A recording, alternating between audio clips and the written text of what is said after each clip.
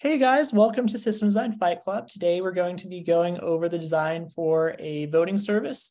It's a live voting service like the ones that you'd run for the Super Bowl, where they might like have this poll going for like what team do you guys predict is going to win this game or something. And for the Super Bowl, they have 100 million people watching. And if you have 10% of people complete a poll that is shown, that would actually be about 10 million people.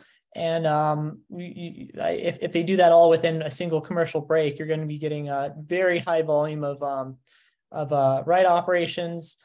So this is going to be a really fascinating scaling problem today. And it's more of like a poll. So I don't think voting, the integrity of the vote is exactly as crucial in this problem as it would be for like the US presidential election or something like that. So I'm going to assume that integrity of the vote is a little bit less strict in this case, but we're going to care a little bit about real-timeness, and so that is possibly even a little bit of a trade-off that we're going to see with this problem. I've come up with a couple of different approaches for how we can go about trying to crack this. And I've already kind of looked at the numbers beforehand. I don't like to go into capacity estimates a ton. We can go ahead and dive into the numbers briefly before we go ahead and switch over to the diagram. Actually, I should talk about the requirements a little bit more. It's so again, a live voting service. You can vote for two teams. Who's going to win? We're going to handle duplicate voting without the voters having to log into anything. So again, how much do we care about the integrity of the vote? A lot less than for the US presidential election. And we want to display the results in real time. Eventual consistency is fine here. It's not the US presidential election. It's just, who do you guys predict is going to win for this football game? So it's totally fine if some people's votes don't actually go through or they don't show up right or something like that. Yeah, so that's the requirements. Any questions before we move on to the numbers here?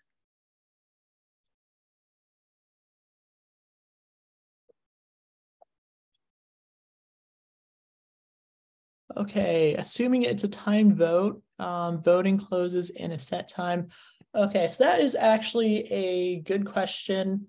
I actually wasn't even really considering that. I was just kind of like leaving it as like open-ended, since it's I guess it'd be more accurate to describe the problem as more of a poll than a vote. I think I saw that in the Discord channel beforehand, is that we're considering a little bit more of a poll than a vote, because it's more about like getting a feel for what the average viewer is thinking the result is going to be, rather than trying to get like a strict super high integrity result of a vote where like everyone's opinion has to be counted properly, and it would be, you know, a total catastrophe if anyone's voice isn't heard properly. So low integrity on this is what I was thinking. That didn't answer the question. Is it close-ended or open-ended? I'm thinking it's open-ended, and you just kind of like, you can kind of have it handle both. Is that so when you first show the poll and request for people to vote, you're going to have like a peak like right afterwards. It's as soon as you show that the poll is open, you're going to have like a bunch of people are first going to look at it. You might have some people on like a tail end that like take a couple of minutes to actually fill it out. But I think that you would have a pretty quick reaction. If you run the poll over multiple commercial breaks, I guess that's how you would do like an open-ended thing. But I think there would be a really low tail end, a low enough volume on the tail end of the poll that you can almost think of it as basically a closed-ended poll, because there's going to be so few votes on the tail end of it. You would definitely close it by the end of the Super Bowl game. I don't really think that would make a huge difference on how we handle this problem. Although I guess if you're doing batch jobs, we can come back to that at the end. Actually, that'll be something that we can cover more if we have time. Is close-ended, time-bound versus open-ended poll. Yeah. So if we have time, we can come back to that at the end. Can people change their vote? We're going to say that no, people cannot change their vote. Good question. We're going to call this the constraints. Yeah, this is a section I don't usually cover. Didn't actually have caps lock. Whoops. So that one's actually going to be an open-ended constraint. And then we're going to have can't change your vote. If you were able to change your vote, that would definitely really change the design for this problem in a couple of different approaches that we would cover. So that is actually a really good call out that I didn't think about a lot. So the voter can see the current ongoing count before voting. Yeah, I think that's fair. Yeah, so it's real time. So it's kind of like how in the U.S. presidential election you can. So there's poll workers outside the U.S. election, so you don't actually know the result of the vote, I think, necessarily. You just have these like poll workers outside. And so when you're watching CNN, I think that might actually be looking at the polls rather than the actual vote counts. Although I think there's also districts reporting. Fun fact, when I was voting in the midterm election just a month or two ago, they actually called the Senate race for my state before I even managed to get my vote in. That was, I waited like 2 hours in line too. That was pretty awful. So it was not just that they could see the ongoing count and results of the vote while I was voting. They actually, like the, what is it, routers or whatever, had actually called the Senate election for my state before I even managed to vote. So it was almost like a step more than just voters being able to see how things are trending. Yeah, good questions. Okay, we can go ahead and move on to the numbers though for what scale I'm going to be handling. I actually looked at this. I looked up these numbers on my own. Is 100 million people watch the Super Bowl. We're going to make an assumption that 10% of people complete a poll when it's shown. That's probably a little on the high end, but it keeps it exciting. I like bigger numbers for the scale on problems. So this is probably a little high, but I think that'll keep this as an exciting problem. Next, we're going to assume that the poll request is shown at the start of a commercial break and that the results of the poll might be shown on the screen at the end of the commercial break, with the break coming in at around 5 minutes, which is 300 seconds.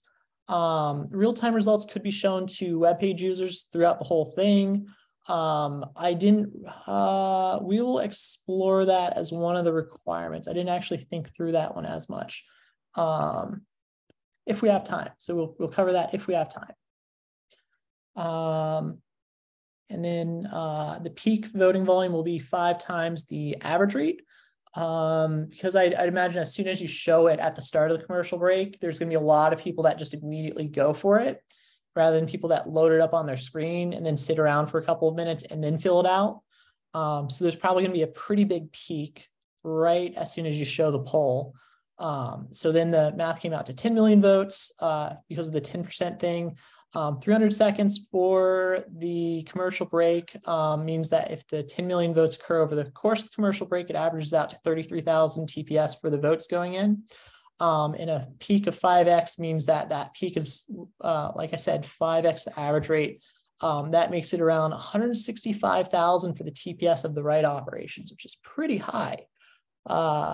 Yeah, so it's a pretty exciting number for this problem. You can't run it on one machine for sure. Okay, we can go ahead and move into our approaches next. Any questions before I hop into the diagram?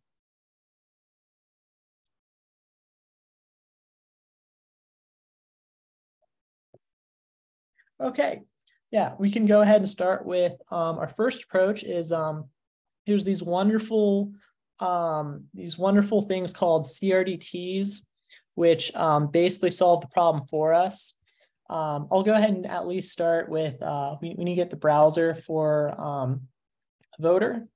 They would have the page rendered. This was actually something that came up in Discord beforehand, was the UUID thing for the sessions. Since they're not logged in or anything, you would still want to be able to dedupe those votes. So we're still going to have I think we are going to need to talk to some kind of backend service. We can't just have the whole page come off of a CDN. So, well, actually, so we could have a CDN for most of the page, and then you would get your dedupe ID off of a backend service. So this would be like a UUID provider service for the session. And then this is just the CDN up here. Okay, so you're first going to get the HTML and the JavaScript bundle off of your CDN.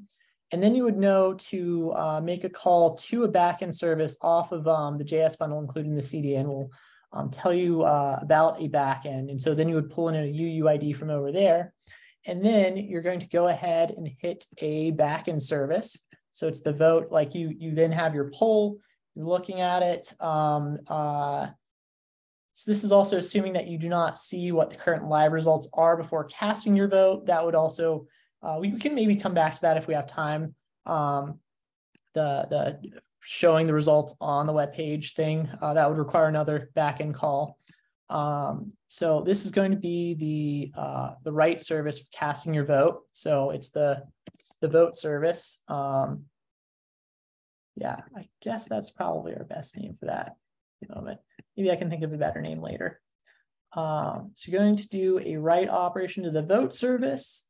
And then we're going to eventually need to get it into some kind of data store where we're actually tracking the votes. So it is the vote data store.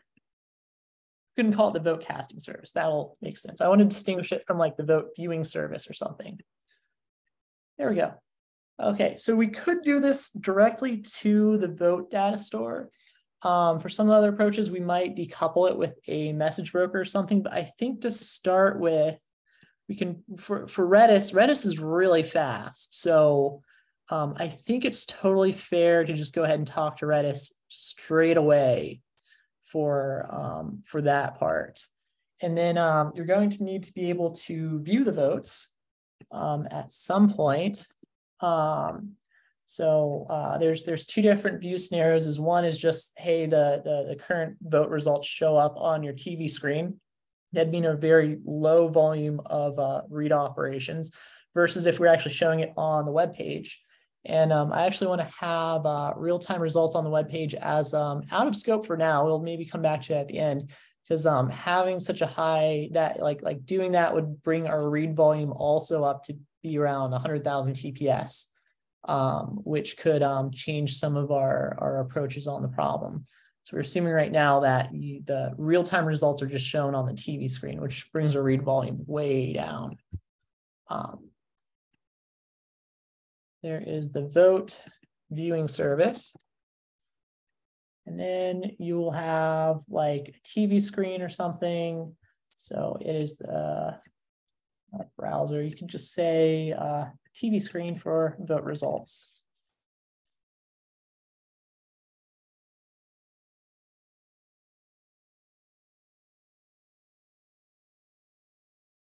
Okay, so vote viewing service. Actually, you would do some kind of aggregation, then somehow you're going to get it into the stream for your TV. Well, okay, so if we just have Redis, you don't need to do an aggregation over a whole bunch of different records. You're just going to need to have something that'll pull it in and put it into somehow getting it up onto the TV screen. I guess this is a pretty accurate diagram for now. This isn't actually one of my favorite approaches.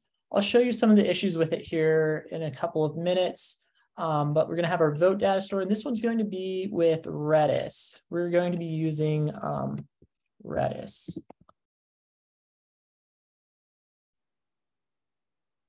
Redis, which has CRDTs. There's only a couple of databases that actually support CRDTs. One of them is Redis.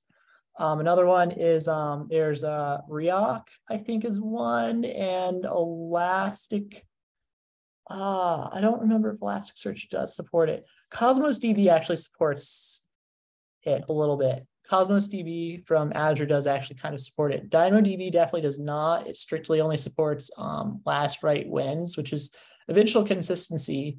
But Cosmos supports causal consistency because you're allowed to write your own conflict resolution thing for when there's a write conflict. And CRDTs are just special conflict resolution data structures. So that's why I'm picking Redis in particular here, is that it's one of the just very rare handful of data stores that actually do support CRDTs.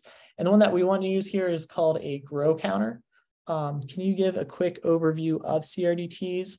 I'll give you some reading material. Is DDIA, just look up conflict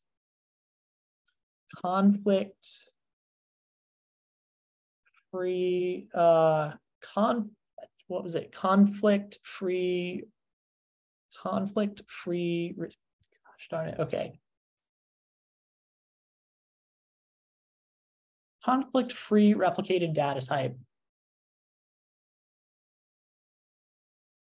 It's a thing that can solve the right conflicts on its own. We're not going to go too far into it because there's plenty of reading material on it. Another good book for that is Understanding Distributed Systems. I've been reading this book a lot more lately. I've gotten through the majority of what I've wanted to, and I do actually kind of give a recommendation on this book by Roberto.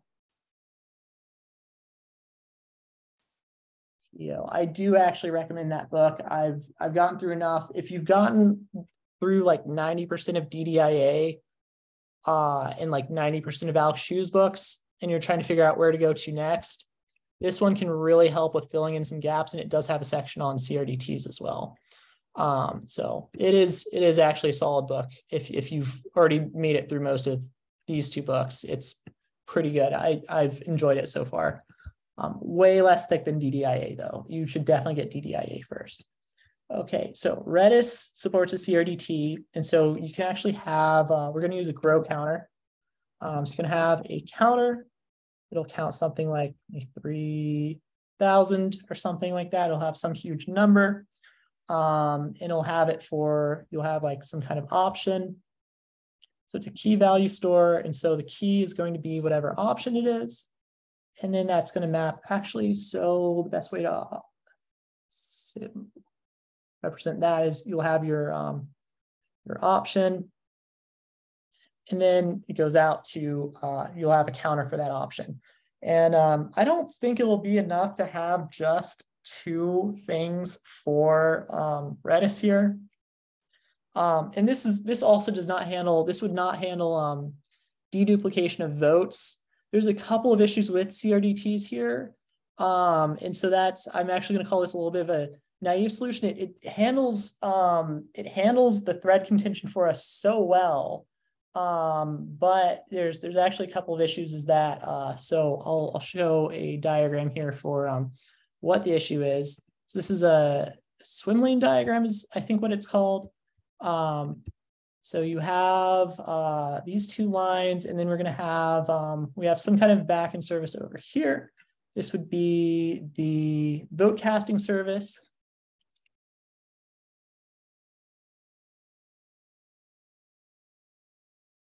And then we have our Redis data store over here. And then we're going to have our little box for the write operation as it hits that. Let's go ahead and give it pointed edges. I don't know why it wasn't doing that first. So you're going to make a call over to Redis. It's going to increment the counter, and then it sends a reply. Well, what happens if you have an outage here? If you get a dropped packet while you've done your increment of the counter, and then you're sending the packet back over the network from Redis to the vote casting service, it gets dropped. So the vote casting service gets a 404 response back. Redis is properly incremented, but your vote casting service is going to think that it has to do a retry. And so then it's going to send another packet over here, and we get a double count of the vote. So I think that the CRDTs would actually not, it handles conflict resolution just fine, but I think that it would actually result in double counting some of the votes. So it's a wonderful solution for counters because it handles thread contention super well. But we would not be getting, we would have very poor integrity of our vote. That'd be the trade-off here, is that if you don't care as much about the integrity of the vote and you're okay with people double voting, this would work just fine. But we actually did specify that we care enough about the integrity of the vote that we do care about the UUID thing if we're trying to deduplicate it for users. So that means that this approach as it is right now is not going to be good enough. We're going to need to do something a little bit more than this. So that's our naive approach. So next, we're going to talk about CRDT is just flat out. Even with what I'm going to do with the sharded counter, that is just flat out not going to work. So next, we're going to talk about the sharded counter approach. So we have this thing, the counter, and I think no matter what, you're still going to have an issue with this. It's this thing. No matter what you do, you're going to have an issue with possibly getting a dropped thing there. So you need to make the operation idempotent. You need to figure out how to make this operation idempotent for incrementing the counter. I didn't even talk about how to shard it. I did say that 2 Redis instances wouldn't be enough. So you would have the option, and then you would also have a shard ID. I'm a little all over the place on this problem right now. Sorry.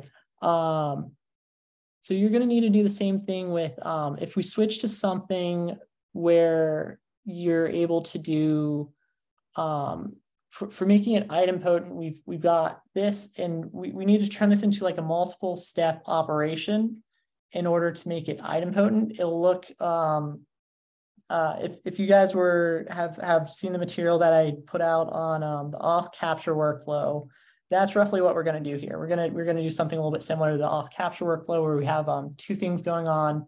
We're going to need to have 2 tables, and it's going to have this thing that'll track whether or not we're going to have something attached to this table that will track whether or not we've made an attempt to increment the counter.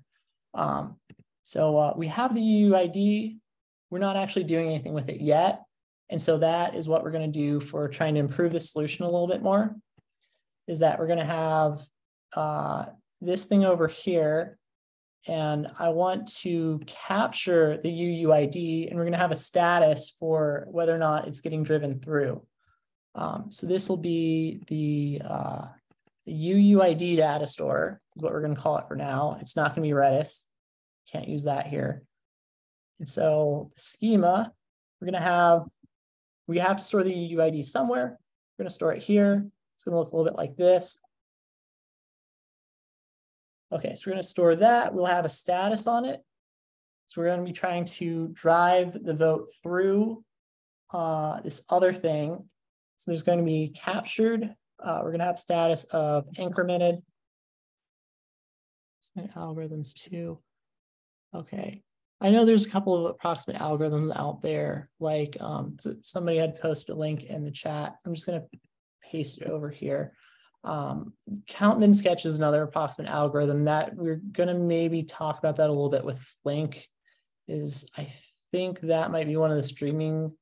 I heard count min sketch is used with streams a lot.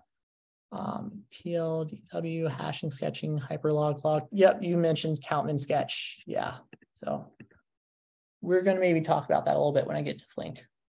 Okay, anyways, so we've got this UUID, we're going to capture it, and then it'll be involved in this other thing that's going to like drive through this count. We've got this counter. It's going to be a sharded counter. I'll explain that in a minute. So you're going to have the counter, and then you're actually going to have a list of UUIDs.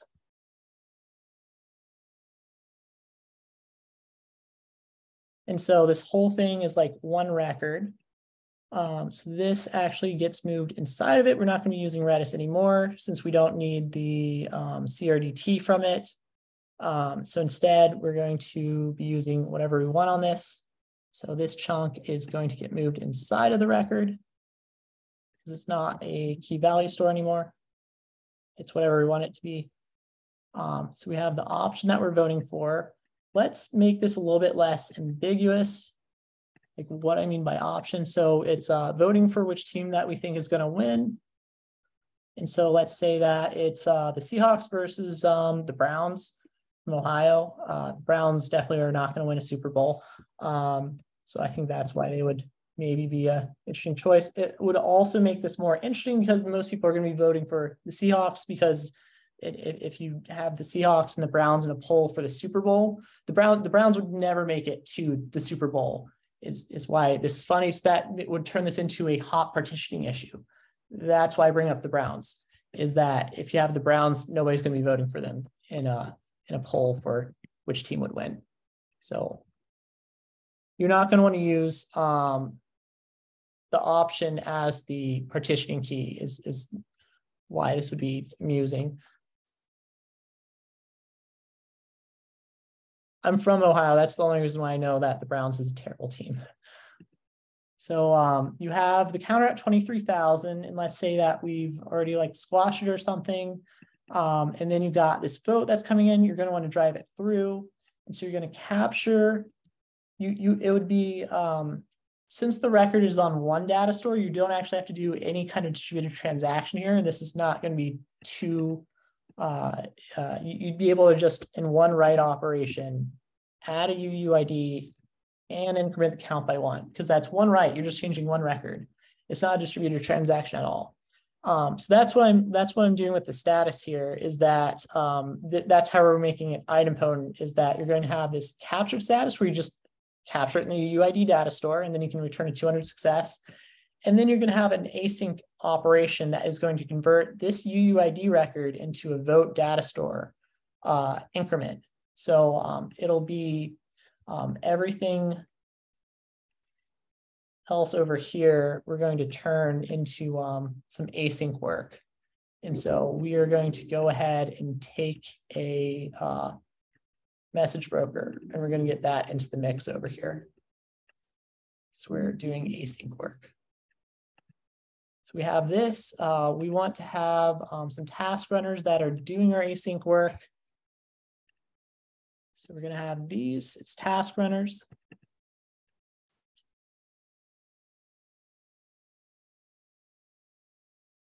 Set text to medium.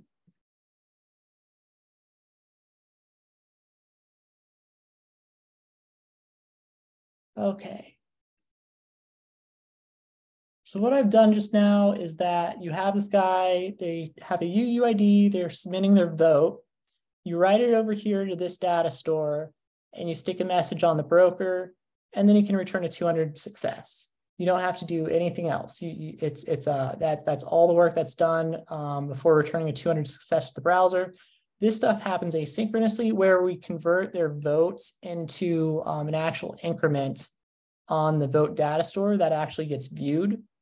We did say that eventual consistency is good enough here, so it's totally fine that we're doing this async work and that we're returning 200 success, because we do have we did store it in our data store. It should be replicated and persisted. It's redundant persistence on like multiple different machines. We're going to have some kind of data store that's distributed, and we'll replicate it and everything. And so there's no chance that their vote's not going to get driven through to an increment, as long as we've captured over here in this data store and stuck a thing on the broker, so that way that we have something that'll do the work of converting it later. Yeah, we said eventual consistency, so this is fine enough over here. So we got that. So we got the capture part, and then we want to talk about the increment. We're going to have the UUID is also going to be stored on the message. That's going to be part of the message schema. So we've got the message that we'd have in Kafka or Kinesis or whatever. And so we got that, and that's how it can look up what you actually voted for over here.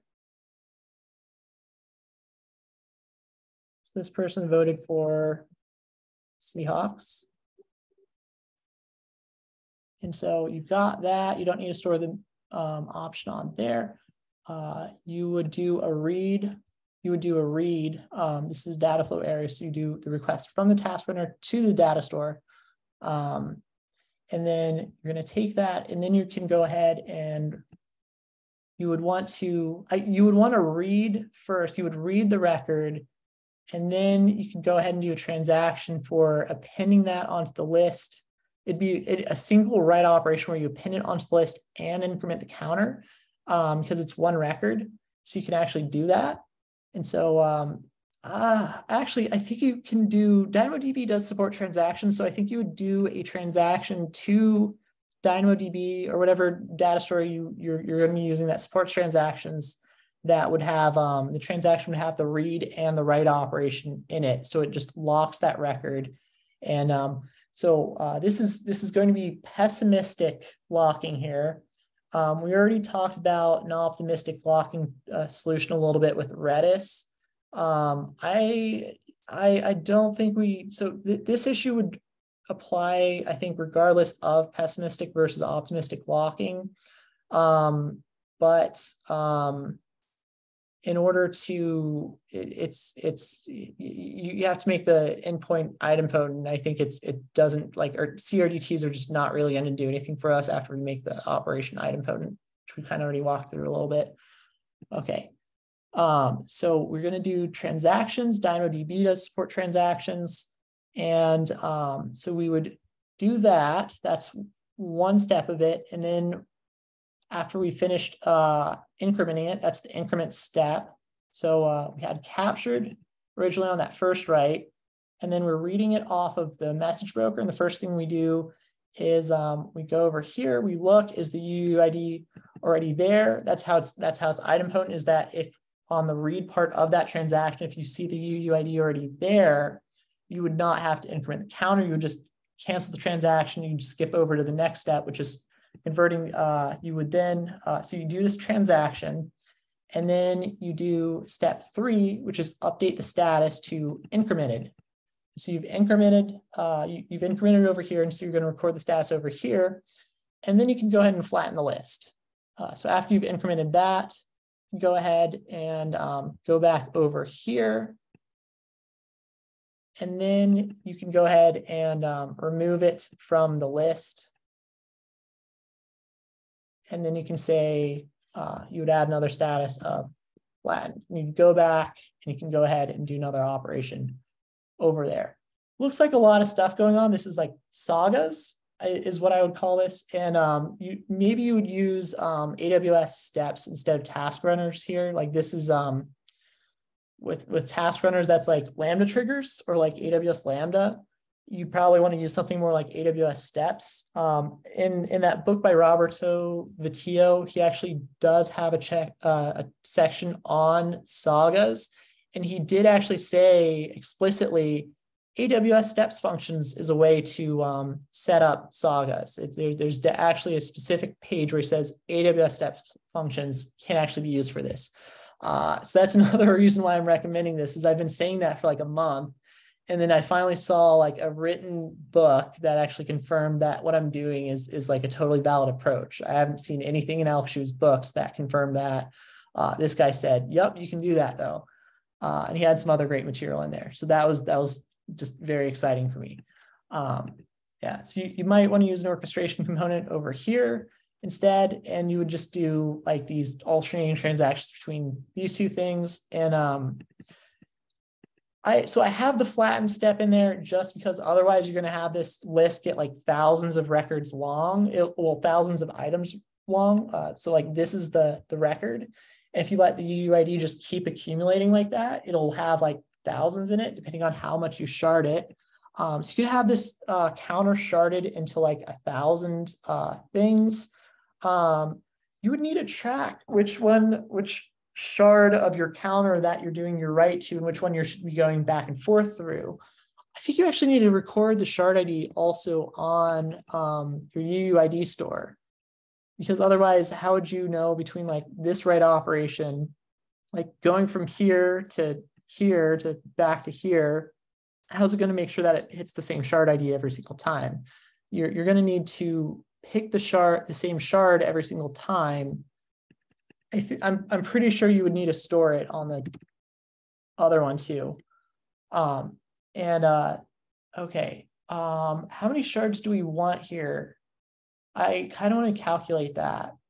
So we have two different teams and we're getting up to 165,000 per second, I think.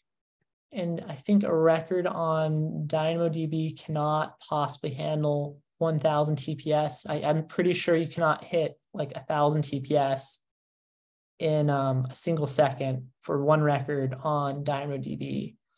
165 sounds kind of high for a single record, but I think I'm pretty sure that would be like a comfortable amount. If we 1,000 would definitely be high. I'm choosing between 165 shards and 1,000 shards. And if we did 165 shards, that would be like 1,000 TPS per record.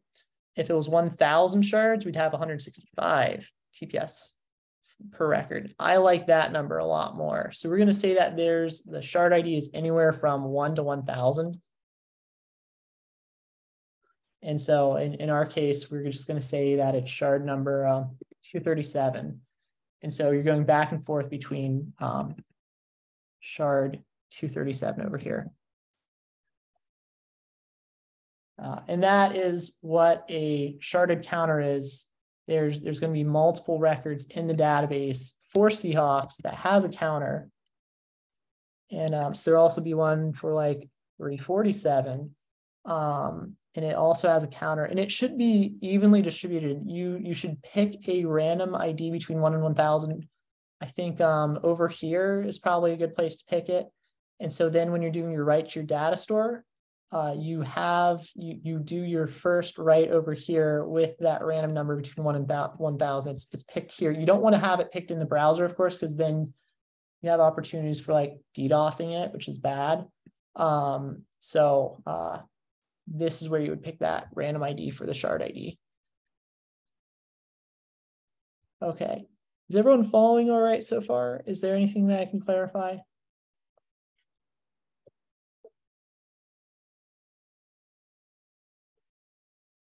Okay, I'm going to take that as no questions then.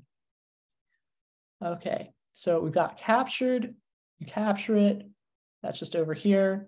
Let's put it on the queue. Task runner's running. And first thing it does is it reads the record. This is flowing this way because you're doing a read operation. You check your record. You see it should be in a captured status. If during that first read, you see it as incremented already, that would mean that this is a retry of your operation. It'd mean that you already did the increment and that you failed after doing the increment. The task runner failed after doing the increment, and so it's restarting from the start. It's actually in the incremented step, and so you should not actually persist the UUID over here. You'd be skipping forward a little bit into the operation. So you do the read, double check that it's captured, and then if it isn't captured, go ahead and write your ID over to the UUID list. And also increment your counter for the shard ID of that record. So after you've done that step, go ahead, go over here, switch the status from captured to incremented. And then you go over here and you can go ahead and flatten it. So you do the flatten transaction on this line, and then go ahead and update your status from incremented to flattened. Those are the steps, 5 steps. Okay. And then the counter should grow, and then this thing's going to do a read off of all the shards. It reads all 1,000 shards, sums them up together, and then that is the result it gives back to wherever it's putting its results out to. That is our sharded counter approach. Okay, there's also Flink. So Flink would require reconciliation. We've already got our stream here. Flink is a streaming analytics approach. Let's go ahead and, I never specified a technology for these. I just kept saying DynamoDB the whole time, since I know that one supports transactions. So DynamoDB for these for approach 2, by the way. Let's go on to approach 3, which is Flink. So you can similarly do this, and then you can have Flink added as another consumer off of that queue.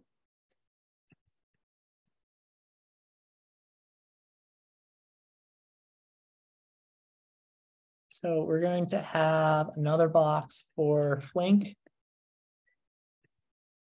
Take this. And we're going to say, okay, cool. It was actually writing. So we got Flink here. You guys could probably hardly see what I'm typing. Okay, so we've got Flink, and I want to make this smaller.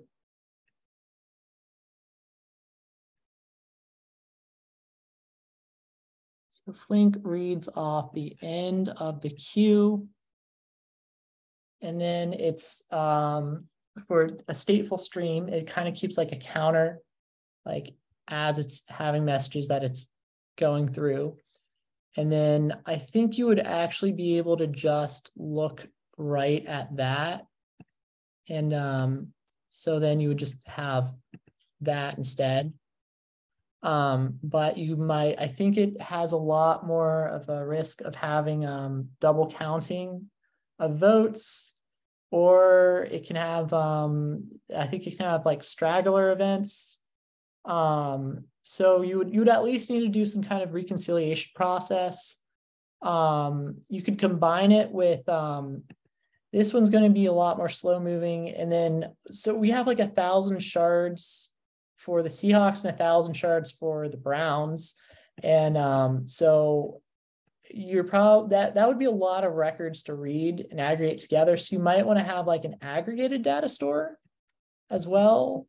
In fact, that might have even made sense for approach number 2 to have an aggregated data store, and then you read off of that, and you had like another task runner between the vote data store and the aggregated data store, and then this one reads off the aggregated data store instead.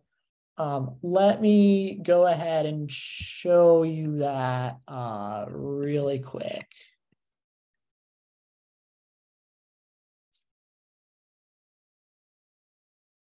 So then we just have another task runner right here.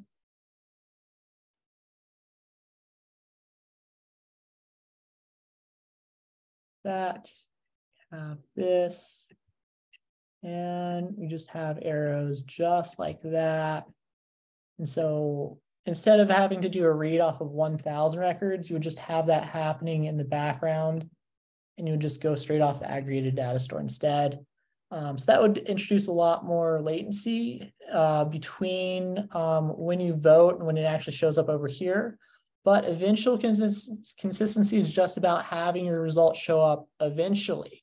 So this still like totally satisfies eventual consistency. It's just that like you'd have like another additional minute or so of delay, just depending on how frequently you're running this task runner to aggregate stuff between those 1,000 shards into a single consolidated counter shard over here.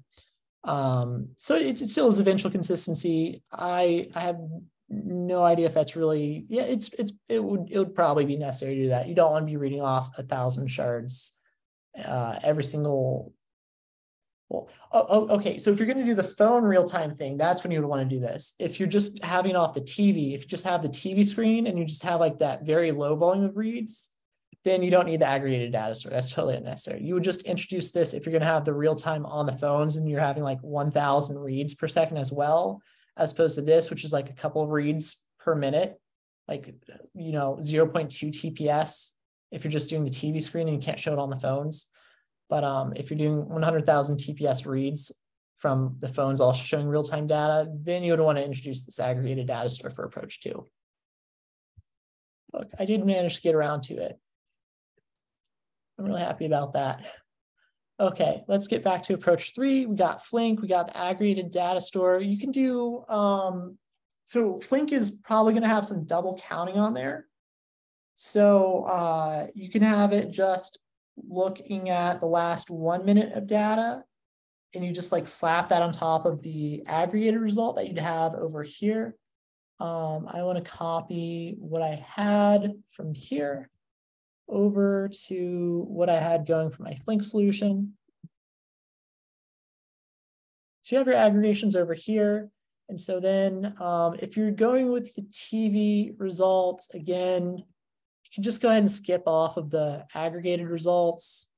So if you're showing a result on the TV screen like every minute throughout the commercial break, you could maybe do Flink for the last minute plus the vote data store, and you would do a read off of 1,000 records.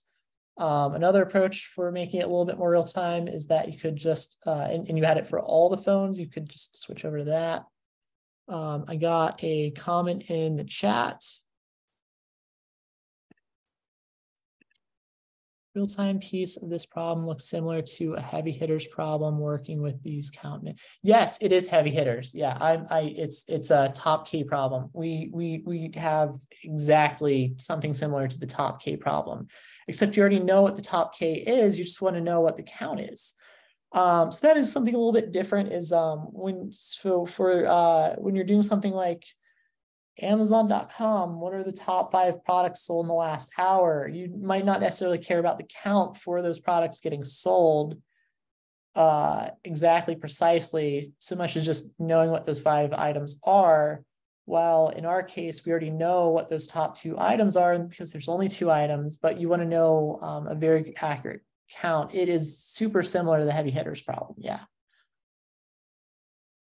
And count min sketch is what I've heard it's commonly used in streams. It's a approximation algorithm. And so when you talk about eventual consistency, when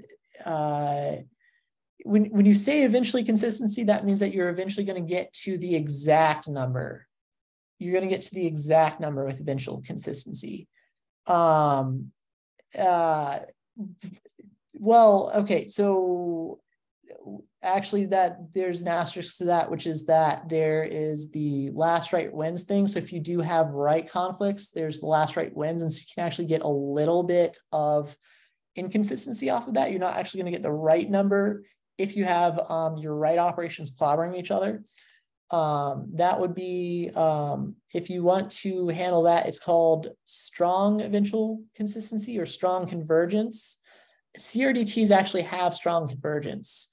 And so they handle rights clobbering each other just fine, but they are not going to be able to handle that situation. So even though it'll definitely capture every single vote that you send it when it processes, it still can't do anything about that 404 response. But those CRDTs actually have a stronger model of consistency than what DynamoDB would support out of the box by default. It's actually stronger than even strong read consistency. So DynamoDB supports this thing called strong read consistency. Why does it specify the word read? It gives me the impression that maybe the writes aren't consistent. And well, if they are clobbering each other, it would fit that definition. So Redis with CRDTs is actually a stronger consistency model than DynamoDB strong read consistency, at least my understanding so far. But again, this thing, the dropped response packet, that means that you're still going to get a bad count with the implementation. Okay. All right, let's try to get back on track. So I've got Flink here. You can adjust for it a little bit. So, I mean, I don't know if it's really that much better of a, your number would be a little bit more frequently incremented than if you're going off of just this alone. So all we've really added between approach 2 and approach 3 is these 3 items right here. So if I just delete this, I'm going to copy it. If I just do that, what we've got right now is approach 2. This right here is approach 2. We've just added Flink right here, which means that instead of having these task runners run once every minute or whatever, we're also getting these results that are like live. So you can do up to 5 reads per second off of a Kafka shard. That's per shard. And so like if you have multiple shards, that means that you're going to have a little bit more higher, you're going to have a higher granularity of your updates than just once every 0.2 seconds. So you're going to be getting more frequent, the number is going to be changing more frequently than if you just go off of this thing alone. So if you're going to be going with the phones, where they can see it live, just seeing that number on their screen increment once per minute might not be as satisfying as being able to see it update like multiple times per second. So then you would maybe want to have Flink in there if you're going to be doing the phones. I didn't talk about WebSockets at all. I mean, like if they're actually going to view it incrementing like live on their phone, you could have it like refresh. They could like refresh their phone in order to see the new number, but I think you would maybe want to have WebSockets. We'll get to that maybe at the end. We're going to have that as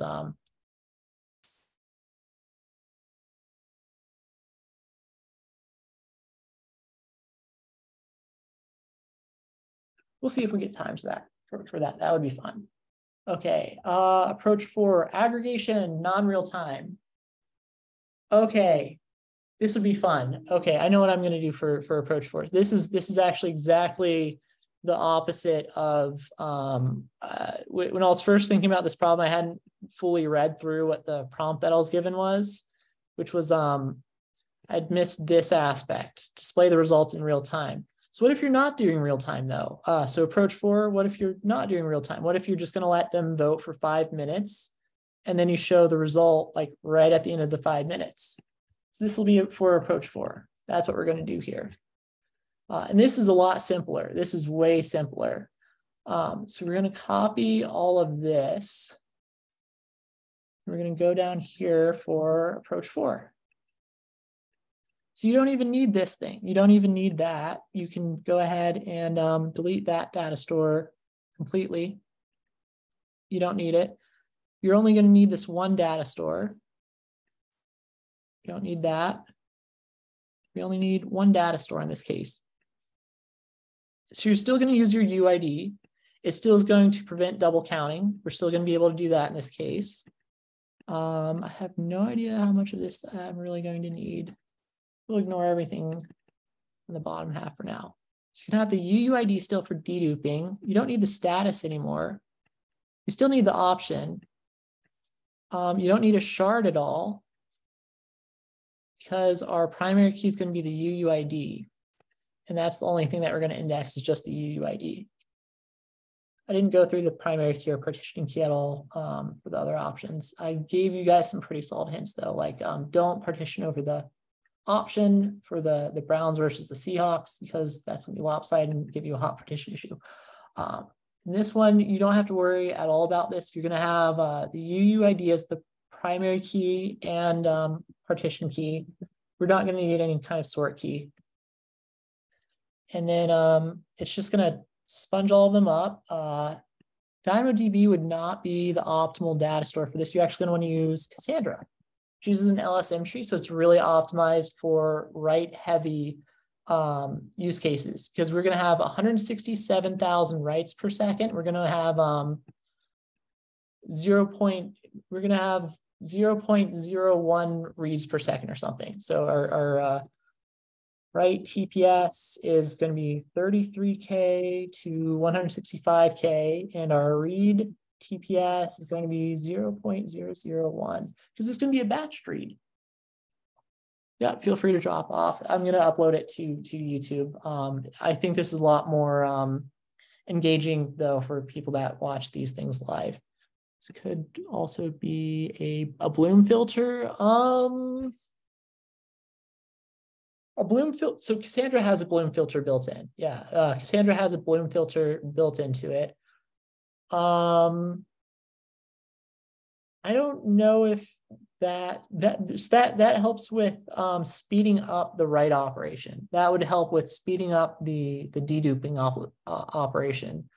On its own, it does not. On its own, it's not a full solution. I think you would want to use it on top of there's like other stuff you need to have going on, I think, than just throwing a Bloom filter at it. But Cassandra does use one of those. Cassandra does use a bloom filters. That would help us with the UUID part for deduping. So we have this, and we're going to have one big batched read after 4 or 5 minutes. So we're going to have this, and Cassandra has really nice integration with MapReduce. And that's what we're going to have right here, is that we're going to have a big MapReduce operation.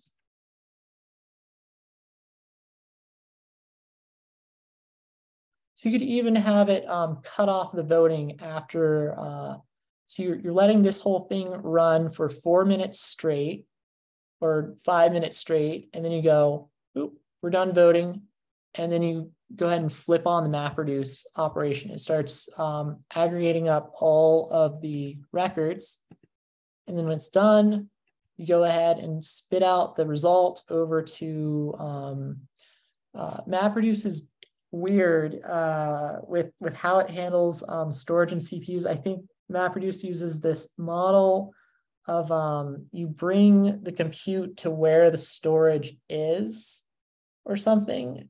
There's like a couple of different models that are the white papers surrounding BigQuery and MapReduce and Dremel. Very fascinating. It's around like storage bound stuff. I think this traditionally is a model of where you move the compute to like where the actual storage is, and then you have the output, and you actually write that out to a different data store entirely.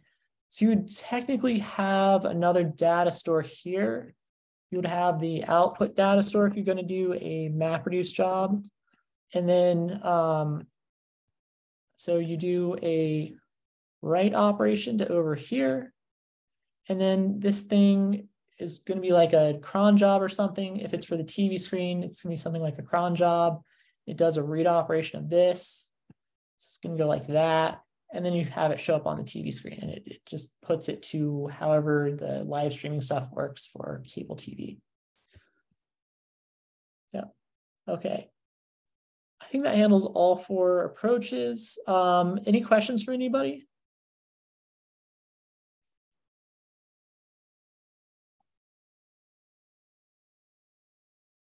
Cool. All right. Let me add that arrow back in. I think I've handled everything I wanted. Oh, there was the WebSockets for the live updating number. I've handled live WebSockets in a couple of other problems before, and it's not really the most interesting aspect of this problem, so I think I'm just going to skip that. I think I want to skip that too, since we're over an hour into this thing. Yeah, I think I can cut it here. Thanks for joining me, guys. I'll let you all go. I'll upload this onto YouTube, of course, later on. If you guys have any other questions afterwards, I'm going to start up a Discord thread in the forum discussion section. So feel free to comment there if you have any questions after we end the Zoom meeting. Yeah, thanks again for joining. I'll let you guys go.